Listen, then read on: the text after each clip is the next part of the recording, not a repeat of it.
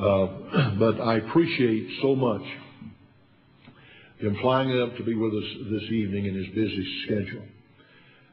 I appreciate what he's done through the years, and especially the case that he took that he will be talking to us about tonight and the ramifications of that. I've tried for years to get his dad to make a video of those humorous stories that he tells. I wish you'd twist his arm. That's something that does not need to go out. We do not need to lose when he chooses to go to heaven. I have never laughed as hard in my life as I've laughed at some of those. And by the way, he didn't have to make it up. It's actual happenings to him. And everybody, before they go to heaven, ought to hear some of these stories. And I wish some way that he would just, if nowhere else, the next time he's here, we'd be glad to video it.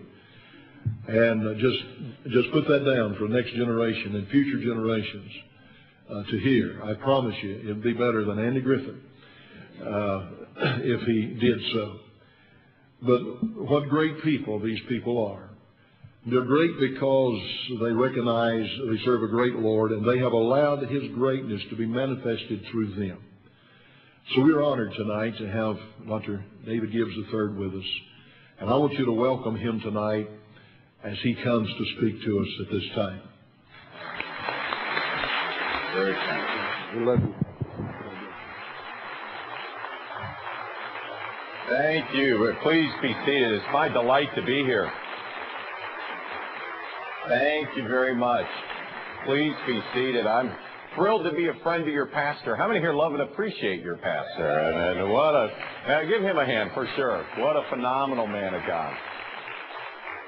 And doing a great work, not just in this church, in this community, around your state, but literally around the nation. And I appreciate your pastor and his dear wife and his leadership and coming each and every week and blessing you with the teaching of the Word of God. It's indeed my privilege to be in his pulpit and to be his friend.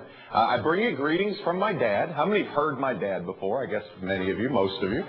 My dad had a birthday yesterday. He turned 62.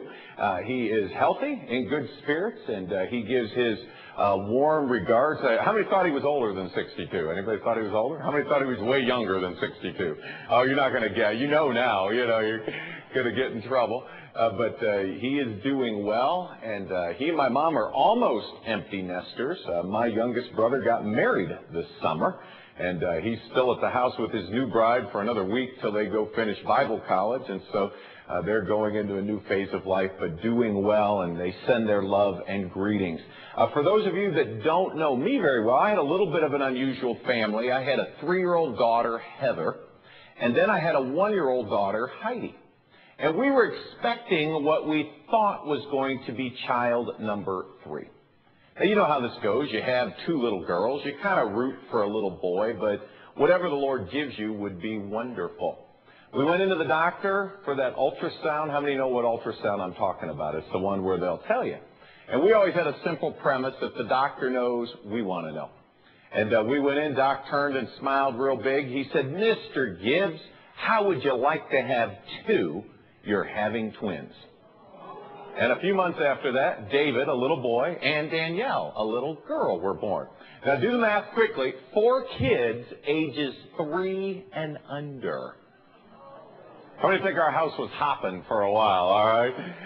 We had a good time. Kids are a little older now. Heather's almost 12. Heidi's 10. The twins are 8. How many here are parents? May I see your hand if you're a mom or dad? Oh, most of the adults here. How many parents have ever been tempted to murder your own offspring? May I see your hand, please? That temptation can cross your path every once in a while. My daughter, Danielle, the youngest twin, was with my wife in a vehicle. And Danielle makes this comment from the back of the car. She says, "Mommy, I've only got 1 mommy, but I've got 2 daddies."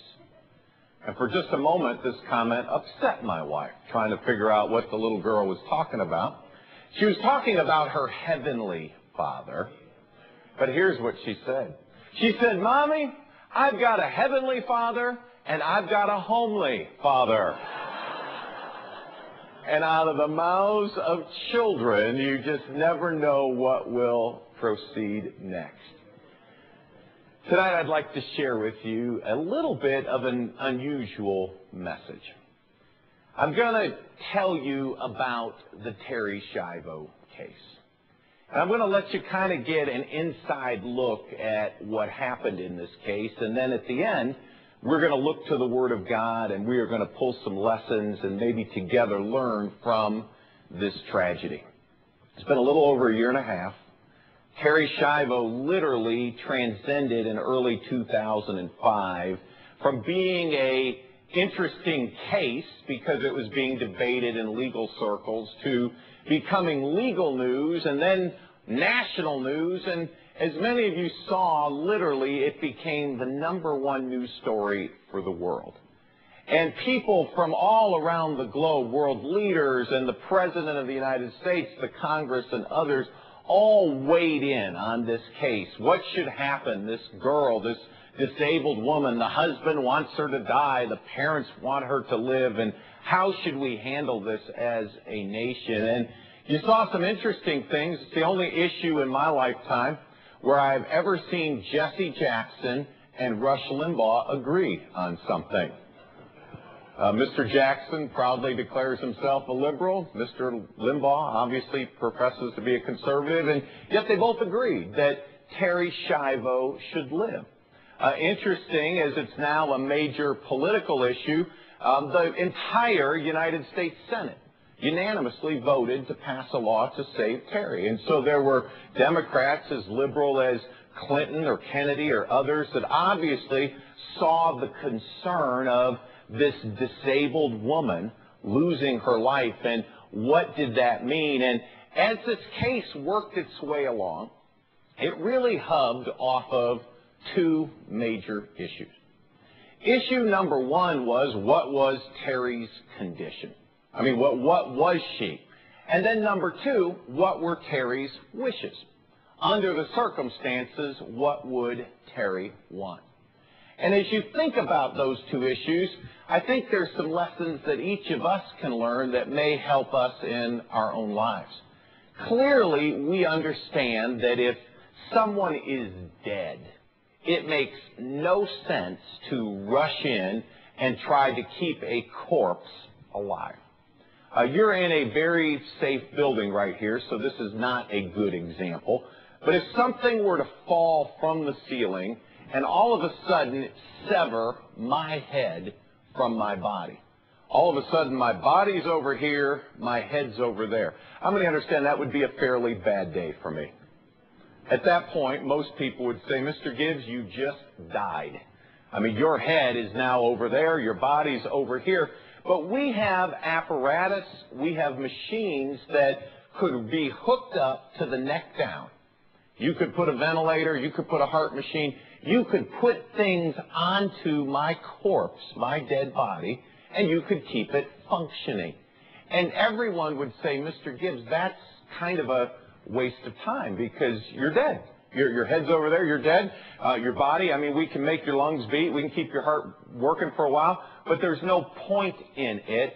And clearly, that is an issue that many people face in their families. They generally call them end-of-life issues. You know, someone is on a ventilator, on a heart machine, and that's all that's keeping them alive. They've already passed, and people have to make some very, very difficult end-of-life decisions, trying to know when is the person dead and when do they have a chance at remaining alive. And a lot of people want to put Terri Schiavo into that category. They want to call it an end-of-life case. Could I caution you slightly? Terri Schiavo was not an end-of-life case. She was as alive as any person sitting in this room. Her heart worked. Her lungs worked. She had no disease, no cancer, no Alzheimer's. Nothing was in her body that was ending her life. And so Terri Schiavo was not an end-of-life case. Terri Schiavo was a case where the decision was made to end her life. And you say, well, how would they do that? They made a determination that there wasn't enough quality to her life. Now, how many think that's a dangerous determination for anybody to make? You say, well, Mr. Gibbs, I heard terms like brain dead or vegetable or, just completely incoherent. I mean, what kind of shape was Terri Schiavo in? Very interesting, because the first time I went to see Terri, I had heard all of these same things. I mean, you see the local paper, and it was moving to get more attention, but it was still kind of an issue. And, I really wondered if this girl was really already gone, and maybe the parents were struggling to hang on, and I was helping them, but I wanted to see Terri for myself. I wanted to see what she would do or how she would act, and I expected kind of a medically severe scene. I don't know why. I thought maybe like an emergency room and doctors and monitors and, something there that would be, looking like she was on life support. Was I in for a surprise? Walk in the room, Terri Schiavo is sitting in a lazy boy chair with absolutely nothing hooked up to her, all by herself, listening to the radio. And I walk in and I'm kind of like stunned. There's absolutely nothing required to keep her alive. Her only life support is she needed help with food and water. Now, how many of you here need food and water to remain alive? May I see your hand, please? Sure. If you didn't raise your hand, be careful. You need food and water. Everybody does. That your body is not designed to go protracted periods without food or water.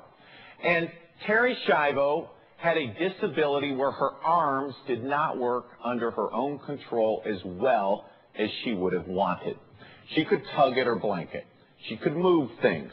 She held animals. She liked stuffed animals. They were a comfort to her.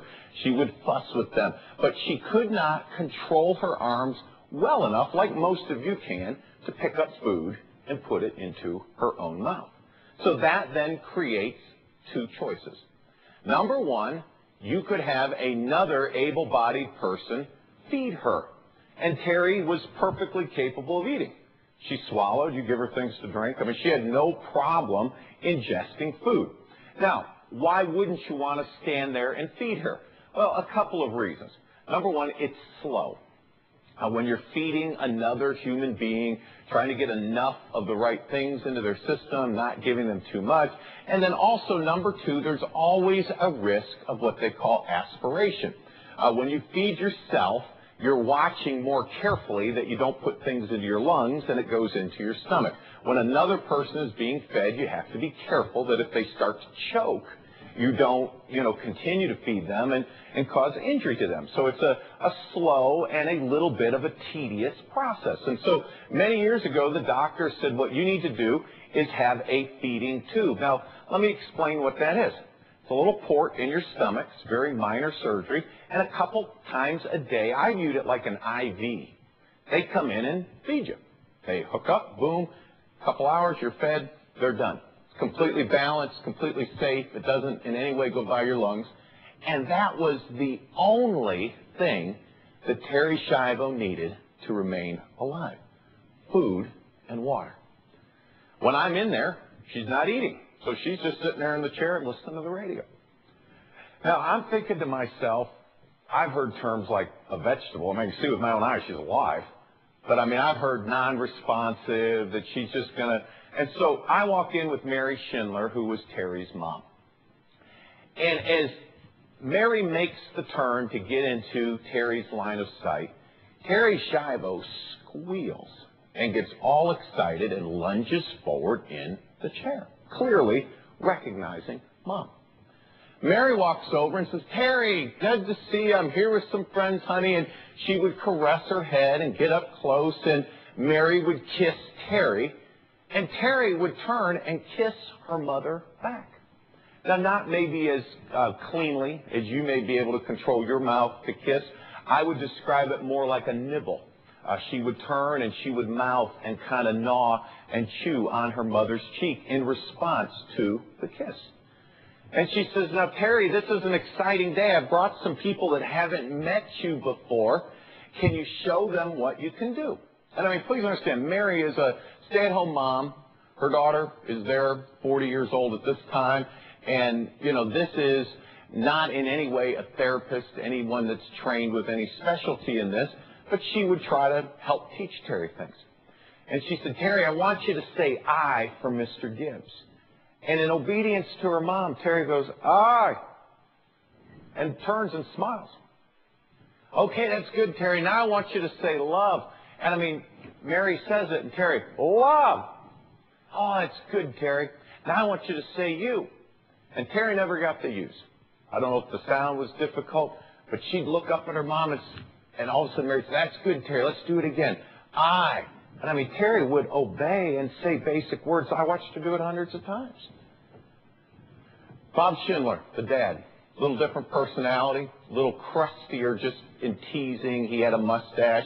Sometimes he didn't shave his chin as cleanly. And he'd come in and say, okay, honey, now I want you to pucker up and give your daddy a kiss. You know, I mean, she would get excited and kiss Mom. Every single time he'd start coming at her for the kiss with that mustache, she would purse up her face, make this lemon face, and turn her head away and giggle like she didn't want the kiss. The radio. People would come in and they'd think, you know, hey, she's a vegetable, we can do whatever we want, and they'd flip her radio dial. She liked basically what I would call classical, kind of instrumental, probably more soothing, more relaxing to listen to over a protracted time period, not a lot of chit-chat. And so she liked the classical music. Well, they'd come flip the radio dial. They'd flip it to whatever they wanted to listen to, and guess what? Terri Schiavo would fuss at them and squawk till they would turn it back. Standing in the room, Mary Schindler goes out in the hallway. And there are other people there, and Terri Schiavo starts crying. Great big tears running down her cheek. She would do that just about every time her mother would leave. Great squeals of delight, kisses when Mom shows up, tears and upset every time Mom would leave. I thought, I wonder if she pays attention. She liked my voice. It was kind of loud, and I was probably a new person in her world, and so I would chit-chat a little bit, and I mean, Terri paid a lot of attention, followed me closely. I thought, yeah, I wonder if she really is focusing on me. So I thought, I'll do what would be rude if I had done it to you. She's in this chair, and there was just a little bit of room, but I could get behind it. So, I mean, I'm talking to Terri, and I just basically went completely out of her line of sight, went behind the chair, and I'm now standing kind of over her, talking from what would be basically her blind side. Terri Schiavo flips around in the chair and follows me and twists around so she can still stay connected and look at what I'm saying. Now, is she brain injured? No question. Did she suffer a disability? Yes. Would I wish Terri Schiavo to have better health? Certainly. Would any parent want their child to have the best health? And the people sitting here, I hope you have good health and length of days. But here was someone that was as alive as any person sitting here. And the only thing needed to keep her alive is food and water. You say, well, Mr. Gibbs, that's troubling. And I mean, I know there were neurologists and others who weighed in, but you said the second thing we got to think about, too, is what would Terri want? Now, please understand, there's two sides to this, okay? There's a legal side, and the law is that you can make some choices in your medical treatment, even if it's not in your best interest. And then there's what I would call the biblical side. And how many understand there's a whole Christian side to what you should or should not do with your life? But from a legal side for just a moment, the thought is if somebody says, starve me to death, I know it doesn't seem right, but you can make that poor choice for yourself. And so a question is, did Terri make that choice? Absolutely no writing whatsoever. Not any living will, not any document, nothing in print that would in any way say, I don't want to live. I want to have food and water pulled away from me. And so there's absolutely nothing from Terri. Then you have this strange timeline. Terri collapsed in 1990. Nobody quite knows what happened to her, otherwise healthy 26-year-old girl. Temporary deprivation of oxygen and blood flow to her brain. And that created the disability. At the time, interestingly, she went into a coma. At the time, she was put on ventilators and heart machines. At the time, everybody thought she was going to die. Her husband said, do everything, and this is the husband in cooperation with the parents, do everything you can to keep her alive. And wonderfully, Terri pulled through. She was disabled, but she lived and would continue to live till the year 2005. Early years, the husband is very doting. Everything he can to try to help her. He even turns around and sues doctors. Proceeds to get a jury award of multi-millions of dollars. The jury gets told, with the family sitting there, from the mouth of the husband, I want to take care of my wife for the rest of her life. And that was the commitment that the jury awarded the money on. 1993, the money comes in. From that day till the day she died, Michael Schiavo would never use any of that money for Terri's care, rehabilitation, therapy. It was sort of like a little light switch went off. Other factors came into play. He got a girlfriend. How many understand a disabled wife is a problem when you have a new girlfriend? And all of a sudden, life is moving in different directions for him, and he now decides, you know what? Terri wouldn't want to live like this. And he takes all that money allocated for Terri's care and begins to use that to hire lawyers to advocate for her death. The family says, this is crazy. I can't believe in America. I mean, we'll take care of our daughter. Don't kill Terri. A judge in the year 2000 proceeds to rule, you know what, I don't see any quality in her life, and it's okay. The husband can proceed to pull the food and water and have her die. You say, Mr. Gibbs, how could a judge do that? I don't know. Interestingly, in this case, this judge never went to see Terri. Never saw her, never had her in the courtroom. You would think if you were going to decide whether a person lives or dies, the least you would do is go look at her with her mother one time. You would think that if you don't even view Terri as a person, if all you view her as evidence, you would think certainly you'd have the evidence brought to the courtroom so you could look for yourself before you would issue this decision. It was appealed, it was battled, the parents lost, and the year 2003 they came to me and said, Mr. Gibbs, our daughter is set to die in just a couple of days. Do you think there's anything that you could do to help? Now, please understand, from a legal standpoint, this is a bad case. They'd lost on appeal. They didn't have any money or anything that they could muster forward, and really their legal avenues looked about closed. And I said, Bob, Mary, I said, legally it looks pretty difficult, but we serve a God who can do the impossible. How many believe we serve that kind of God? And we watched God do some wonderful things. At this point, the Florida legislature took some legislation we drafted and actually passed a law that was later called Terri's Law. And simply put, it made Governor Bush, the president's brother, the governor of the state of Florida, the guardian over Terri. And so he said, we want to preserve her life, and he was now the guardian, and it looked like Terri's life would be preserved. Tragically, in the year 2004, that law was overturned by the Florida Supreme Court. And they said, no, we don't think this is constitutional. We don't want the governor stepping in and saving this girl as he has. And then you saw the flurry of last-minute activity all through 2004, early 2005, where the case was battled through every possible appeal.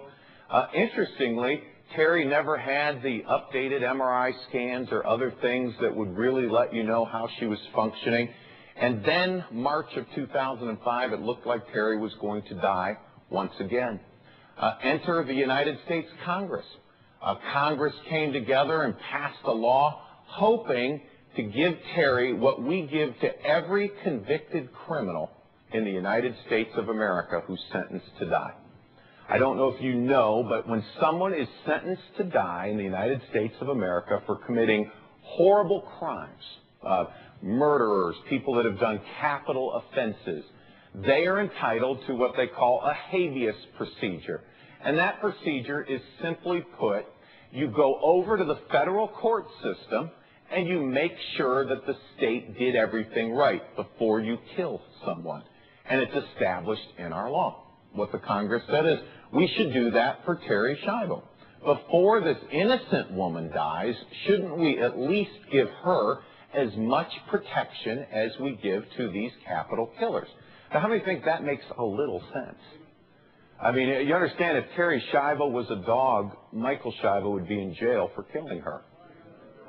You understand, if she was a capital offense, if she killed somebody, or if she was a terrorist, she would be protected and alive today. And so the Congress said, this isn't right. The president signed it in the law, and we were in federal court with what we thought was our second miracle. We had this case, and it set a record.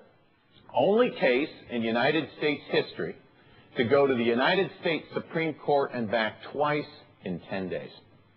It moved at an unbelievable pace. Please understand, any one of these courts could have sat on it. The Supreme Court monitored it. It was being received by email. It was kind of unprecedented. Probably never happen again in terms of the speed with which this moved through. Literally hours, please have your brief ready in 4 hours. And I mean, it was just moving at this incredible pace as these judges tried to decide. But you know what happened? They said the Congress should not get involved, and they rendered basically as a nullity everything that had been done. And they said that original judge's ruling back in 2000 will stand, and Terri Schiavo will die. And within just a few hours, about 8 hours after her final Supreme Court appeal had expired, Terri Schiavo died on March the 31st of 2005, 13 days without water and food in the United States of America. You say, well, Mr. Gibbs, I understand that, but, I mean, it's kind of peaceful. I mean, I feel bad. It's probably tough for the parents. But, I mean, death by dehydration, I mean, it's not that bad. I was in the room with Terri the last time her mom would see her alive. Didn't know it was going to be the last time because Mary Schindler would reach a decision she couldn't go back. It was just too hard. And she said, David, would you go over with me? Now, I was glad to go to be an encouragement to her. I enjoyed visiting Terri. Obviously, now it was getting sad because her health was in serious decline. But what it was a request, in a sense, to get through the zoo. Just to put a perspective in it, in a space about the size of this auditorium outdoors, was every network in the world, hundreds of cameras and photographers, hundreds of protesters, and hundreds of police. So imagine just 600, 800, just chaos everywhere. And so you walk through all this, and I mean, Mary Schindler, to go see her own daughter as she was dying, multiple police checks, completely frisked, everything in her pockets, no items with her whatsoever, is allowed then through the building and is checked again at the door, and then there's an armed police officer with her the entire time to make sure that in no way does she provide any comfort or food to her own daughter. As we start into this room, and it was the same room we'd been in many times before, the first thing you notice is the sound. Terry's breathing has flipped. Now, what I mean by that is when you breathe, you take in air, you exhale, but it's reasonably quiet. When your body is struggling and beginning to die, you move into what they call the death pant. And what that is, it's gaspy. The body's clamoring for oxygen and things it's not getting. And the only way to describe it is like a dog on a hot day that's exerted. They can't. But it's noisy. And I mean, as you walk into the room, you hear this gaspy, loud breathing. As I looked at Terri as her mom began to make her way to the bed, all the pulp, all the health had been pulled out of her face. You saw her on TV as they would show some of the images that they had. She was a reasonably attractive lady for her disability and kept herself well in terms of her hair and her face, and all the color, all the fat of the face was gone. It looked for all the world like you'd taken skin and just stretched it over a skeleton. Every crevice of the cheek, the whole jawbone, everything is, again, the body's losing hydration, so it's shrinking in on itself. Her face is kind of looks sunburned, dry, peely, red, splotchy. Underneath her eyes, as you go from her eyes to like her nose, it looks like two big black eyes. Again, the face is sinking in on itself and looks like you punched her right under the eyes. Her lips are all parched, and I, as have you, have seen dry lips. I, in my life, had never seen a peeling tongue. I'd never seen the roof of a mouth that was flaking and literally coming apart from lack of water. As Mary Schindler walked up, she began to kiss and cry, talk and pray over her daughter, Terri. Oh God, please don't let Terri feel this. And then she'd kind of flip to start talking to Terri. Honey, we love you. Don't fight, honey. It's okay. You'll be with God soon. And all of a sudden, I'm standing at the foot of this bed. And I'm watching this girl that just a few weeks earlier would have squealed and been all excited and been following me around. And she's laying in this bed, completely dehydrated and dying. Her mother's standing there with court orders and armed police to make sure she doesn't do what's in every mother's instinct, to help your own daughter. And standing there, I am a Christian school graduate.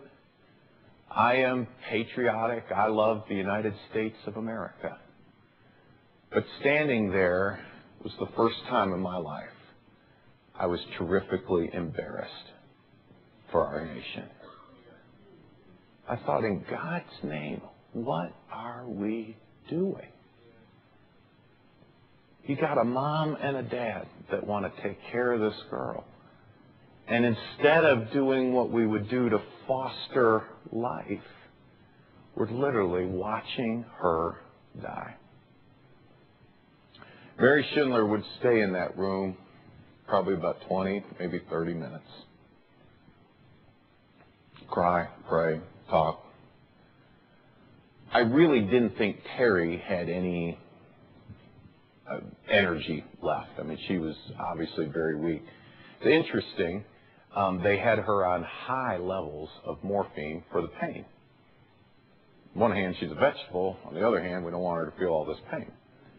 Not to, make it unduly graphic, but just so you know, death by dehydration, your body goes in on itself. Ultimately, your internal organs begin to swell from lack of water.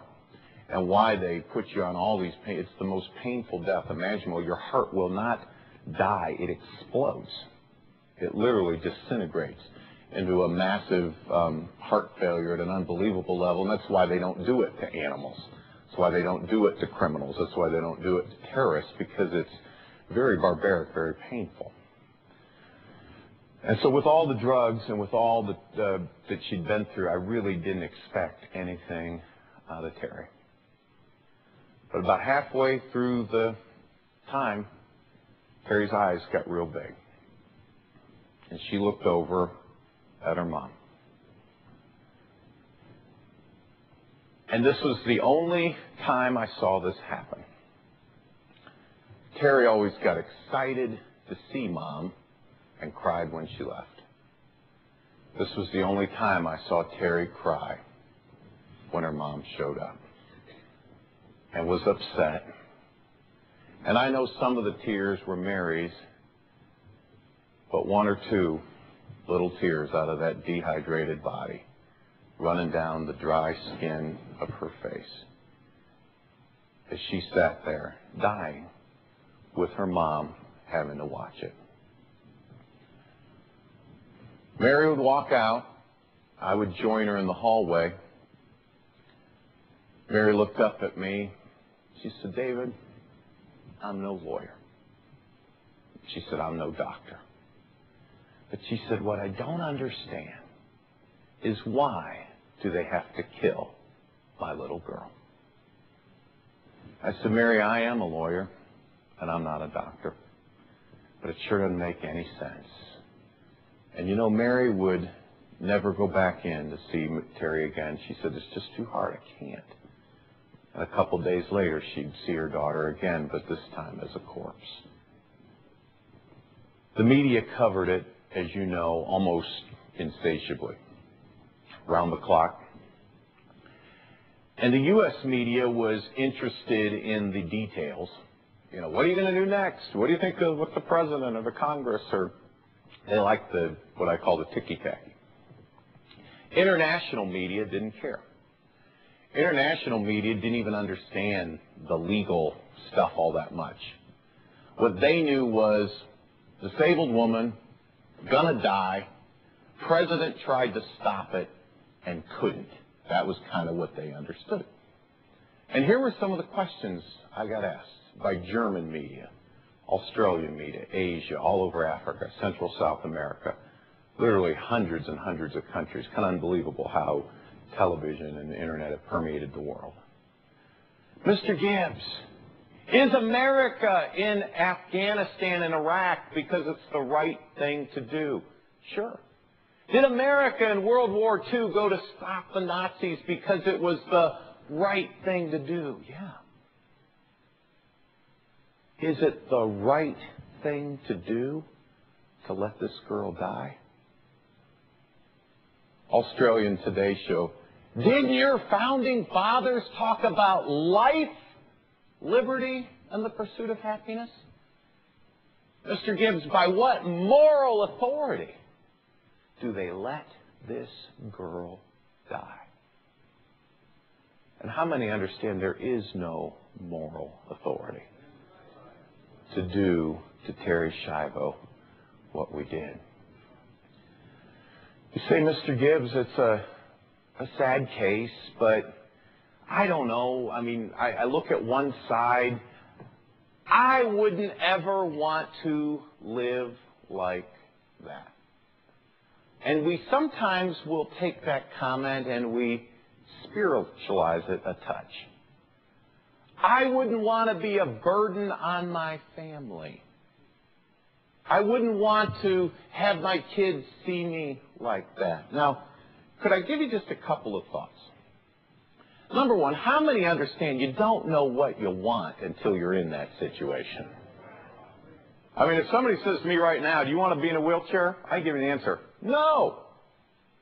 But you know, if God puts me in a wheelchair, then that's where I need to be.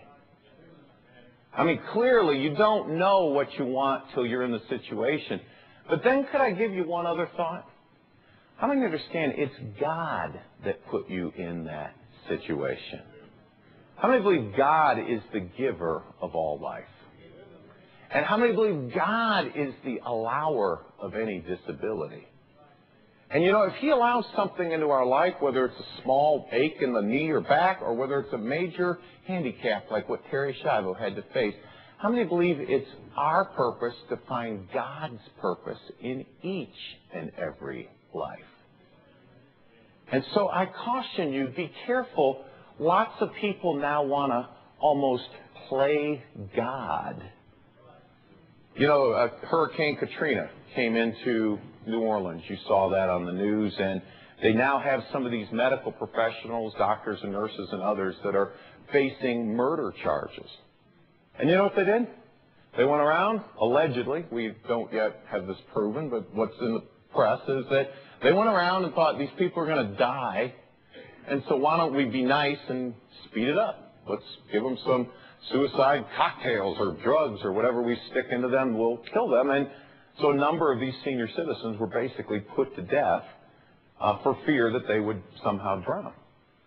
And you know, these people, these doctors that did that are now facing charges. And the state attorney in Louisiana said something interesting. He said, we can't play God with people's lives. And you know, he's absolutely right. I think a lot of times we get comfortable trying to play God with our own lives or somebody else's life. Please understand, God never gave us the choice to go end another person's life. Let me give you a couple lessons and then we'll be done. I won't keep you long. I'm going to believe, number one, we need to protect and defend life like never before. I don't just say that because it's maybe a conservative or a political viewpoint, but how many believe that's a Bible viewpoint? All life is precious to God.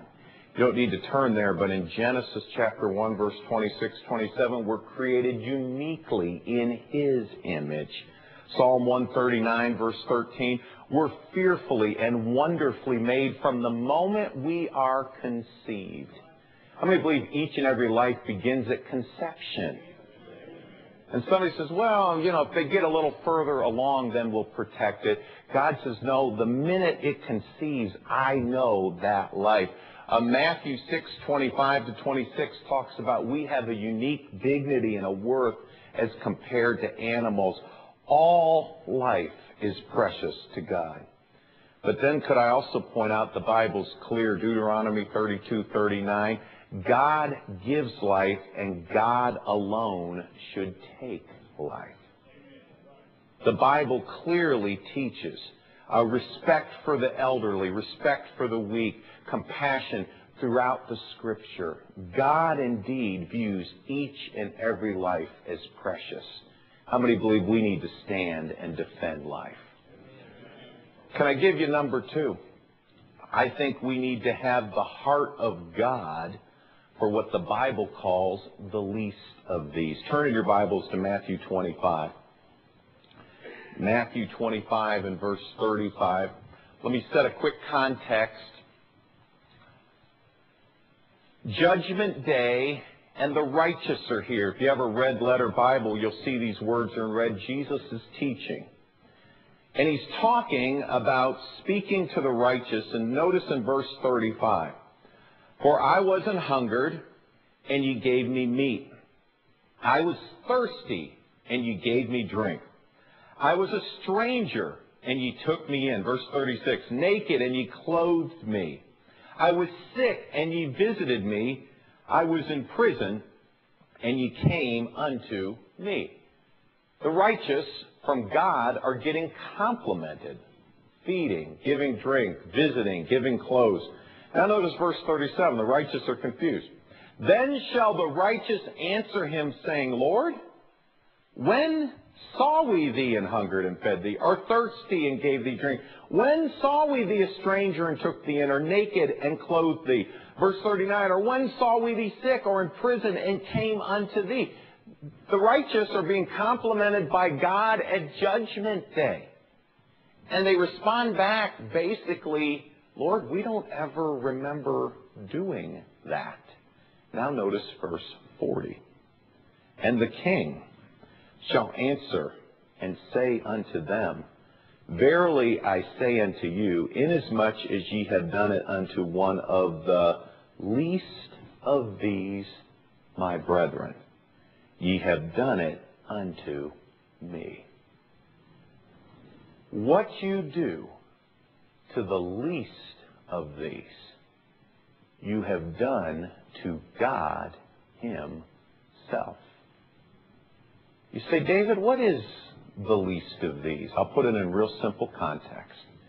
The least of these is anybody who can't do something back for you. Now that runs kind of contrary to America. Win-win. You scratch my back, I scratch your back. New, bigger, better, disposable. Hey, we don't need this anymore. Let's go on. And you know what? The least of these are those people that can't do anything for you. How many believe Terri Schiavo was a least of these? Somebody says, David, absent some miracle, she's never going to really be able to say thank you. Absent a lot of effort, she's never going to be able to get a job and earn any money or ever pay you. Why would you waste your time on somebody like her? How many understand Terri Schiavo matters to God? And what you do to Terri, you've done to God himself. I don't know about you. I get so busy doing stuff, I don't even see the least of these. I mean, I got to go here, I got to go there, I got to move, and you know, if we're not careful, you can walk by them every single day. There's some older folks in this church nobody pays any attention to. They could be the least of these.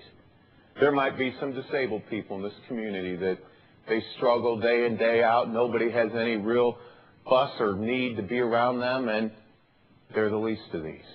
There could be kids in this community nobody cares about. They don't have a mom or a dad that cares about them.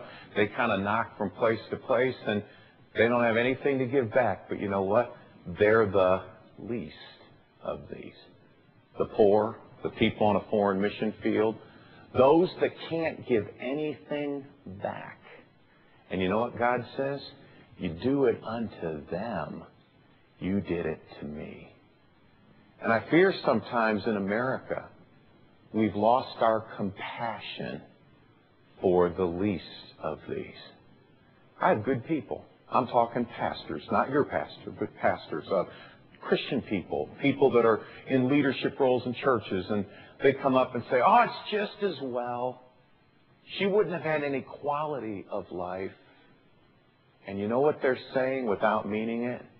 I don't see any value in the least of these. And God says at Judgment Day, I will reward you for how you've treated the least of these. We need to stand and defend life. We need to honor and respect, I say have the heart of God for the least of these. And then my final thought, and we'll be done. How many believe we need to live our lives in light of eternity? You know what? Terri Schiavo, a lot of debate, a lot of issue, but she's now in eternity. And how many understand if she trusted Jesus as her Savior, how many believe she's in a wonderful eternity? And she lived 41 years, and I hope every person here lives a long time. But you know what? Somebody in this room will be the next to step into eternity. The night of Terri's death, Larry King did a 3-hour television special focusing on her life and the whole case. And he asked me a question. He said, David, you fought for Terri to live and she's now dead. What do you want people to think about now? I said, Larry, this case dealt with her quality of life and whether she should live, but she's now in eternity. And I think it's a good time for everybody in America to ask themselves this question. Are you ready for the day you will die and step into eternity? And you know what Larry King said?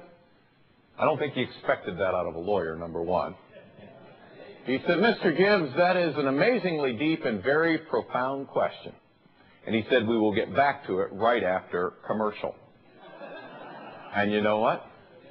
Never did. But you know what?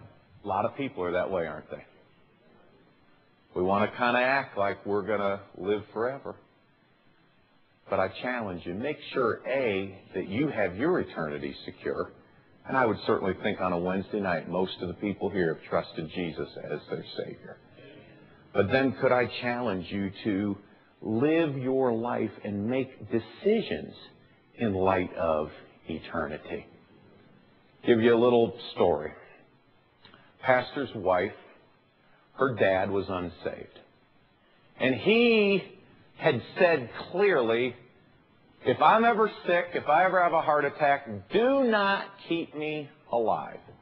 He then went a step further. He signed a living will, which was very pro-death, and he signed a do not resuscitate order, and he gave them to his daughter, this pastor's wife, and said, anything happens to me, I want to be gone.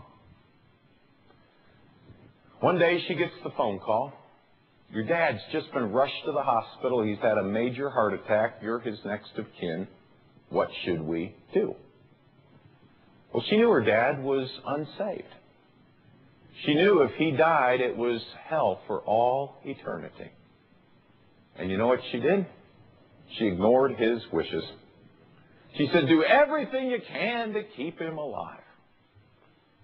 And boy, they went into heavy-duty care. She called her husband, a pastor. She said, honey, Daddy's dying. We don't have a lot of time left. Would you give it one more shot? He said, honey, I'm going for you, but I don't know that this is going to do any good, but let's try. This is a man they'd witnessed to for literally dozens and dozens of years. They went in, and her husband went in by this desperately sick man, now on a ventilator and a heart machine and all sorts of life support, just keeping him alive. And he presented once again the gospel message, and with the man hardly able to speak, kind of grunting and nodding, her dad, they believed, prayed, and trusted Jesus Christ as his Savior. He came out and said, honey, I'm telling you, I think he did. And she's like, I don't know. I mean, he's probably just doing that to make us happy. I really hope he did. Another week, 10 days went by. They finally came to the family, said, ma'am, you probably should have never done this, but, it's time to pull the plug. I mean, he's dead. These machines are just keeping him alive, and, it's time. And they prayed and said, well, if he's already gone, go ahead. And they did what you would call pull the plug. Interestingly, her dad did not die. Proceeded to live for another 2 years. Recovered fairly well, went home, started reading his Bible by the hour every single day. Would not miss a church service for the last 2 years of his life. Became a faithful prayer warrior and called his daughter and her pastor husband every day to thank them for not letting him die, a lost man. And somebody says, well, yeah, but I thought he had a document. How many understand when you live life in light of eternity? First and foremost, do they know Jesus Christ as their Savior? Because literally, that's the most important decision anybody will make. You say, well, Mr. Gibbs, do you believe in living wills? I really don't, because most of them are very pro-death. Tragically, one of the lessons that came out of the Terri Schiavo case is, go get a living will. Most living wills read like this: kill me quickly, and I won't sue. I mean, they're written by insurance companies and doctors. There's nothing Christian about them at all. And so I encourage you, as you look to your future and to your family, that you make sure that you do it in a Christian way, living your life in light of eternity. How many say, Brother Gibbs, I'm going to stand and defend life? Brother Gibbs, I want to indeed have the heart of God for the least of these. Brother Gibbs, I want to make sure I'm right for all eternity, but I'm going to live my life, and I'm going to make decisions not based on quality of life down here, but on quality of life up there. You say, Brother Gibbs, would you pray with me? That's my heart. That's my spirit. Would you raise your hand all over the auditorium? Father, you've seen our hands. Far more importantly than an uplifted hand, Lord, you've seen our hearts. And Father, as we deal with this sad tragedy in the United States of America, as we think of what a nightmare the Schindlers went through, Lord, we also think of the 7,000 to 9,000 people a year that will die in the state of Florida the same way. And we don't even know their name. Lord, we think of the men and women across North Carolina that they don't have any family to stand up for them. But Lord, I pray as the people of God in this great church under the leadership of Dr. Beatty, Lord, I pray that we would protect and defend life. Father, I pray that we'd have the heart of you for the least of these. And Father, I pray that we'd live each and every day in our lives in light of eternity. Do a work in each and every heart. Move in our midst, Father. Let us seal decisions in prayer with you this evening. In the name of Jesus, I pray. And all God's people said. Dr. Beatty, you come.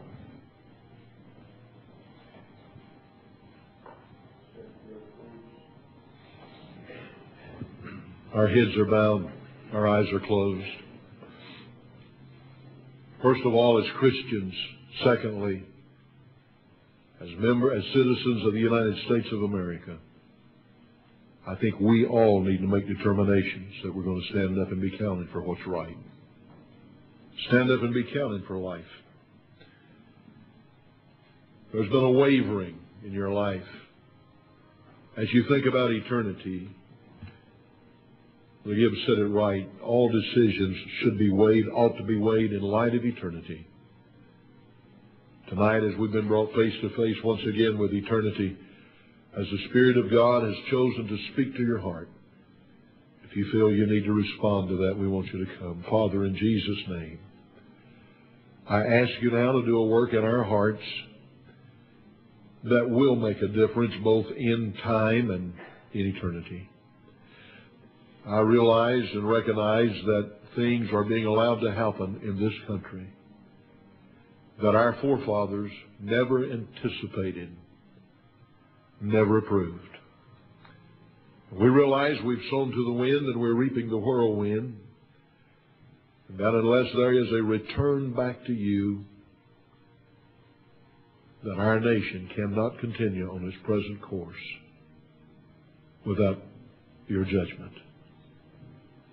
Lord, we realize you've taught us in your word that if we would repent from our sins and turn from our wicked ways, that we could hear from heaven. And I pray that you will help us to be willing to turn, repent, and allow you to do your work through us efficiently and effectively right here in this land.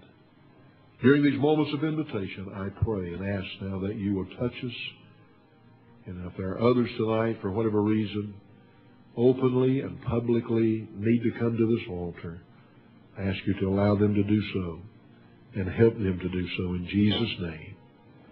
We sing a stanza of invitation. If someone else needs to make your way down here, whatever the need is, the needs are, we ask you to come as we sing. One stanza.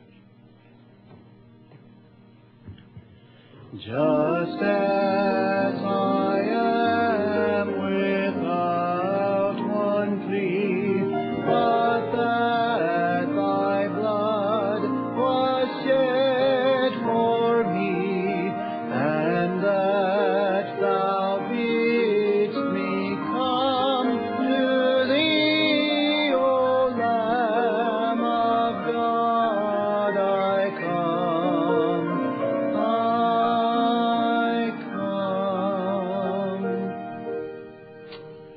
I have, we'll be going just in a few moments, but I have noticed in the last few days, just talking with pastors across our state, I have noticed that there's a general, just unconcern, not a real genuine compassion and a general caring attitude about the condition our country's in. Thank God for those that do. Thank God there are those that do. We praise God for those. But there's so many that don't. And Dr. Gibbs and I were talking about this on the way to church tonight. And I'm convinced, after over a third of a century of ministry, I'm convinced that there's a withdrawing of the power and the presence of the Holy Spirit in this world. Just as God turned away from the Jew to the Gentile world, the book of Romans chapter 9, 10, and 11, especially the 11th chapter, and he grafted in, contrary to nature, the Gentile world into the olive tree. I believe God is getting ready to graft the natural branches back into that tree. And by so doing, just as that pendulum swung 2,000 years ago away from the Jew to the Gentile, I believe that pendulum is now swinging back to the Jew. And in the process of that, there is a withdrawing of the convicting power of the Holy Spirit in this world. There's a lethargy, a callousness, an unconcern. I believe it all started to a great extent in 1973. Roe versus Wade. When all of a sudden we said it's okay to take the life of the unborn, who are just as much alive as we are tonight.